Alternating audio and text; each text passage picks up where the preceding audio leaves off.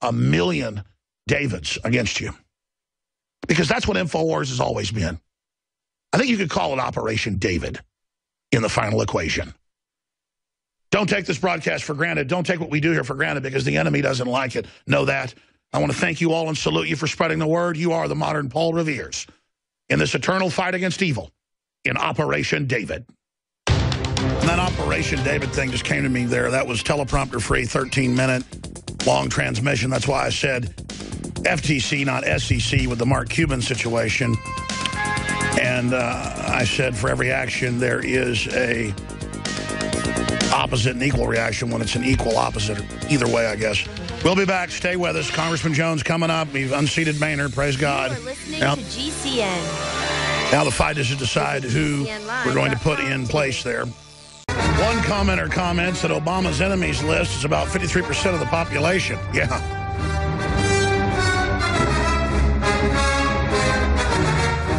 We see massive persecution against the press, against whistleblowers. We see massive establishment media demonization of Infowars.com. And it's because of you, the listeners, who are empowered and taking action. Keep it up. It's beautiful. Congressman Jones was going to be on right now. He wants to come on after Boehner's statement. Has Boehner come out to make a statement yet?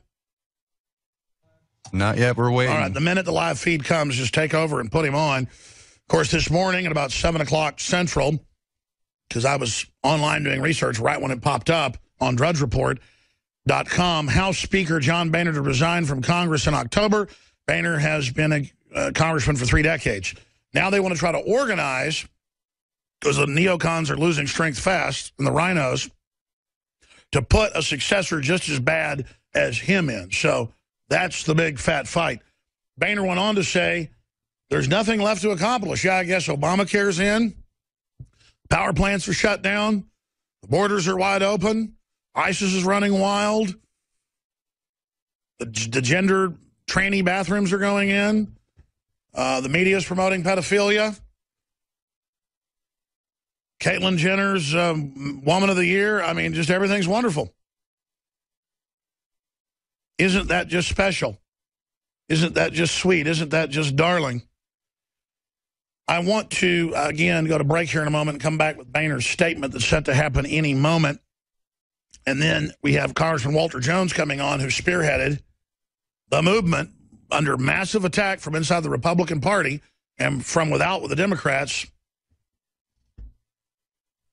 to destroy him. And that's the reason they're coming after the Tea Party, is because we've got a real shot at curing the globalist disease. The Tea Party isn't perfect. The Republicans have tried to take it over. They weren't fully capable of doing that, weren't fully successful.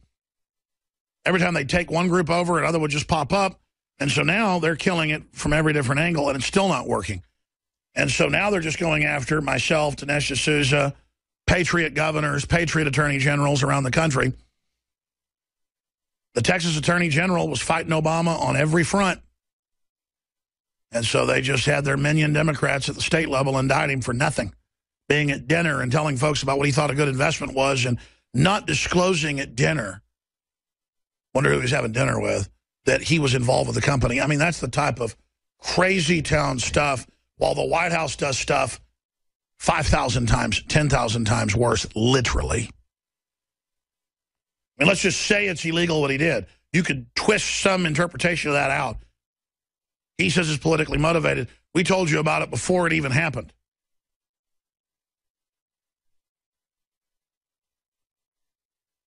It's just crazy. It's absolutely crazy how out of control this whole country and this whole world has gotten. And the globalists are making their move right now because they're scared. I never even, in the whole last hour, I even skipped a break. I got to quit doing that. I didn't even plug anything. It's absolutely imperative that you understand that they hate what we do because it's effective, and it's absolutely imperative you understand that it cost a massive amount of money to have the radio, TV satellites, the crew, the writers, the editors, the insurance, the customer service, the researchers, the investigative journalists, the camera people, just the list goes on and on. the lawyers to run this operation. We do it on the cheaps, but it's still very expensive. We need to be strong in the face of these attacks. We need to be well-fed, well-trained going into this big battle with the globalists. So I want to thank you all for your support, your prayers, most importantly, and ask you to visit InfoWarsStore.com today and check out the amazing products and great prices and shop with the good guys and help reload us for the next round with the New World Order.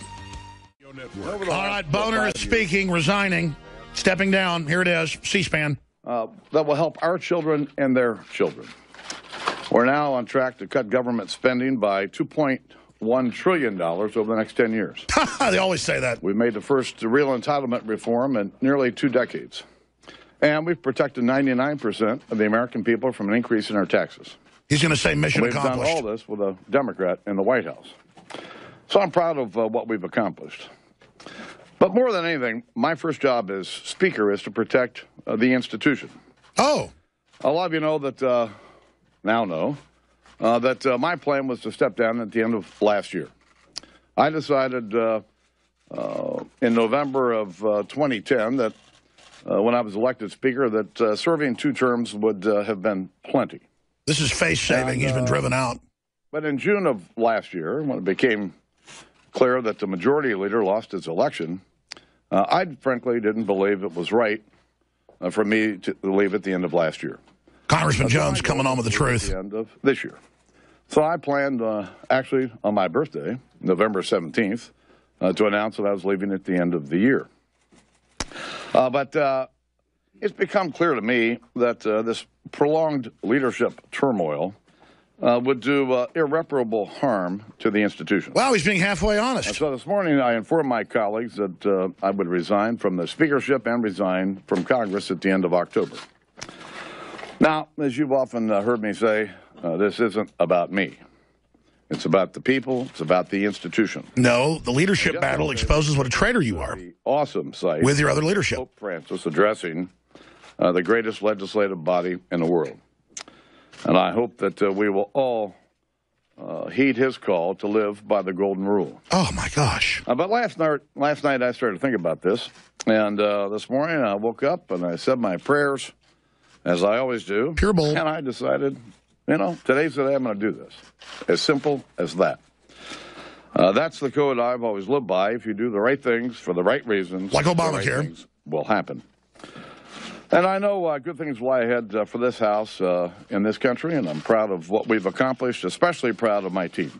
There's a rat leaving a sinking ship. I've been here my 25th year here, and I've succeeded in large part because I've put a staff together and a team together, many of which have been with me for a long time.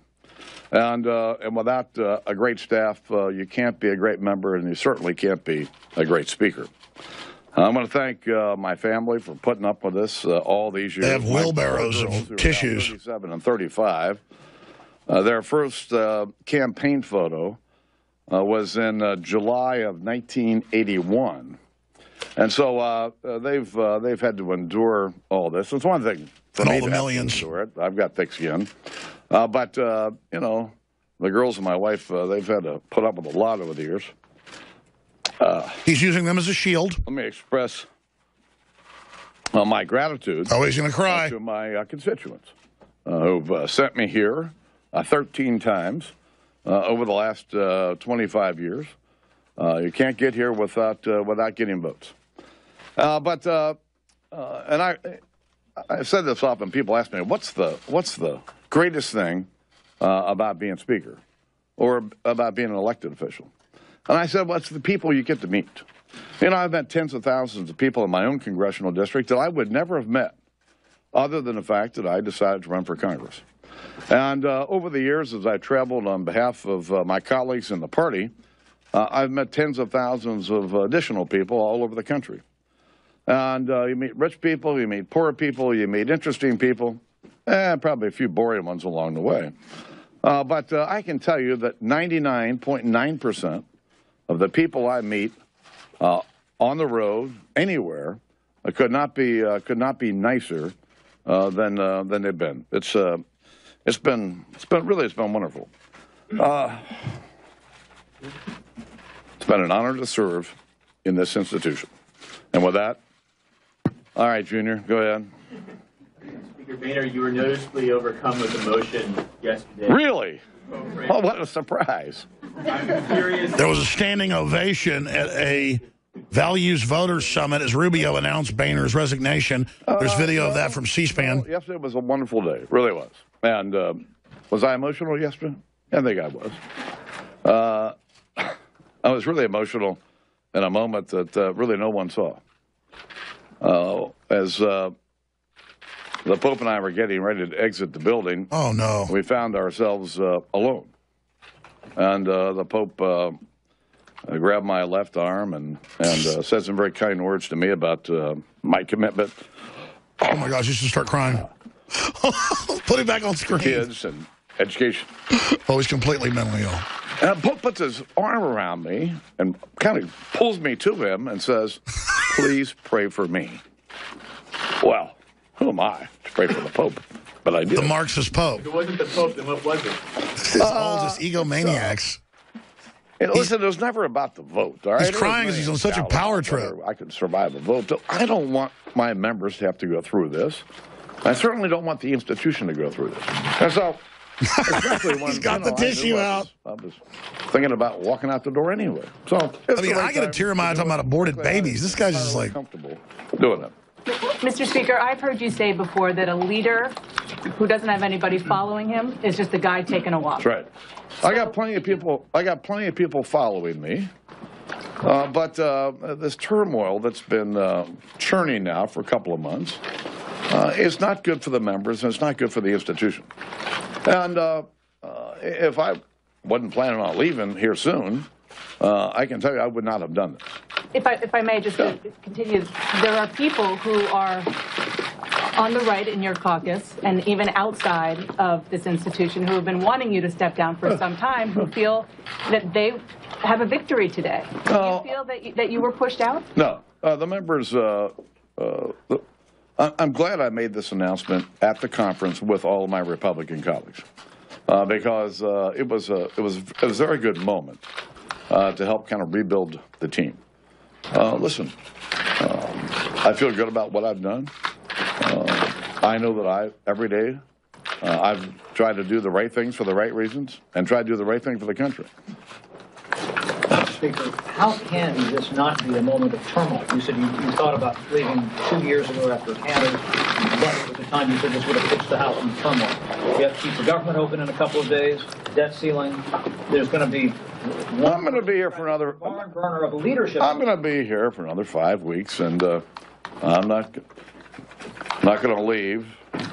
I'm not going to sit around here and do nothing for the next 30 days. There's a lot of work that needs to be done, and I plan on getting as much of it done as I can. Like protecting Obama from all his crimes, keeping Obamacare in, keeping the abortion going, blocking the abortion ban votes, doing all the evil things you do, and making sure one of your minions gets in.